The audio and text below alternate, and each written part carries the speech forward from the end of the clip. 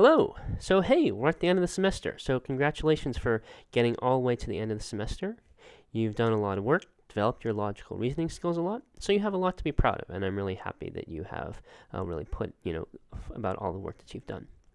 So, now all we have left is the final exam, and you have a bunch of time to work on that. So I'd recommend you get started on it soon, so that if there do turn out to be any problems that you find difficult, you'll have time to put them down and come back to them. You've discovered over the semester that one thing that is really helpful with difficult logical problems is to put them down and then take a break and come back, an hour later, a day later, whatever, and your brain sort of sees new stuff about the problem. And I really want you to take advantage of that opportunity that you have to start the problems, and if there are any, let your brain settle and come back to them so that you'll be able to see what you need to see about the problem.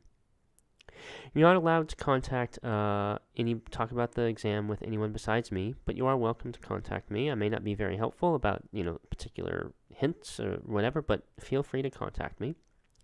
And also remember, you have all of the resources on the website. So they're all the example videos, and they're all the handouts and everything.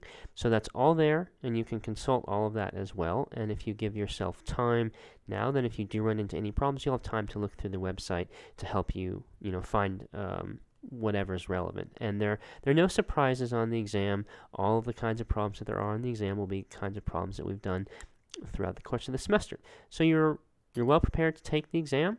So I recommend you, get going on it, and, also just take your time, take it slow, take it easy. And good luck. Let me know if you have any concerns. Congratulations.